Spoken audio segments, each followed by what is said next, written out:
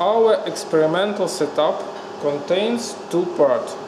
The first part is generation part and the second part is imaging part.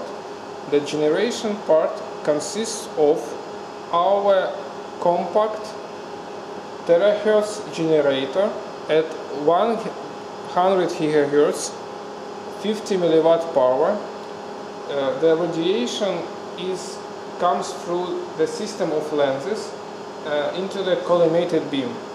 The beam irradiates the human arm, and reflected radiation through the system of lenses is imaged by our compact Terahertz camera Tera 1024. You see the reflection image at the screen of the notebook. You see the reflection image from the human arm.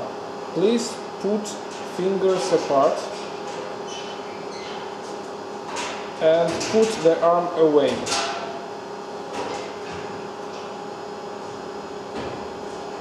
So here we have a perfect tool for terahertz imaging of the human body.